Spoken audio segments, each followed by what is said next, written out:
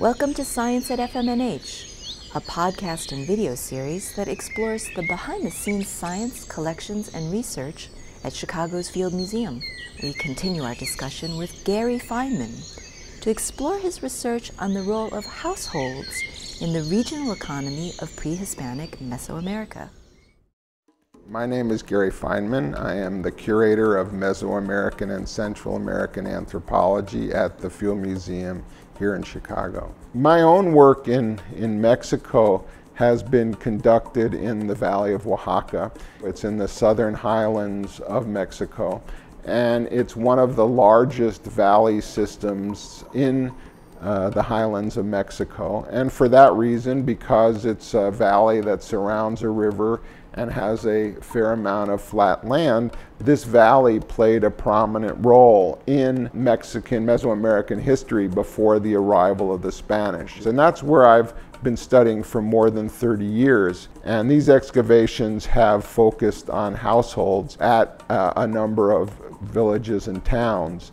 These household studies are important because they give us some insight into what people did for a living, and also gave us insight into the factors that determine wealth and well-being in a population of town dwellers. Who is better off than whom, and what distinguishes people by wealth and status.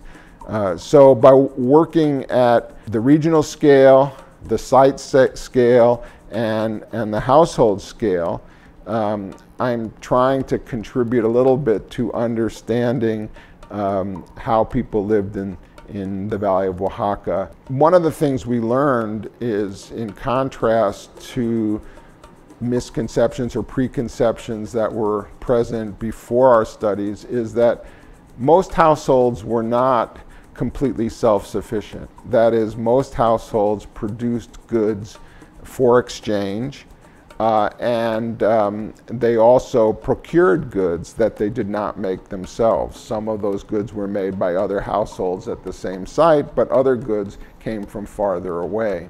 So marketplace exchange is not a phenomenon that was unique to the European world. And our work in Oaxaca is suggesting that at least some of the exchanges that were taking place in markets even hundreds of years before the arrival of the Spanish conquistadors.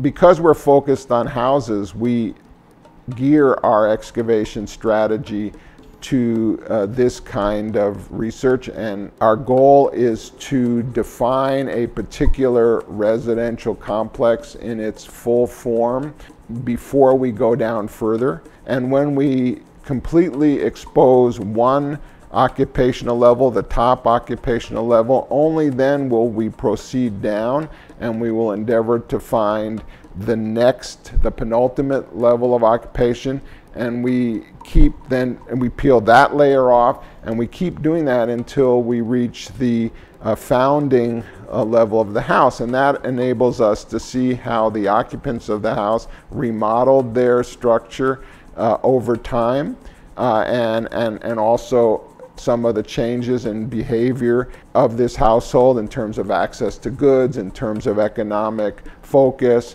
how these things changed over time.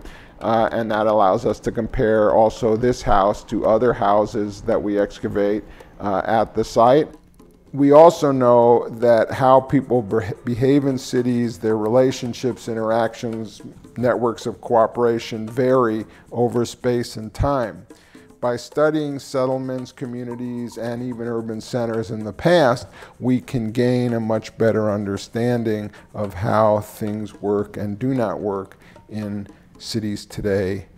In order to understand what are the implications of having so many people in cities, are cities sustainable or not?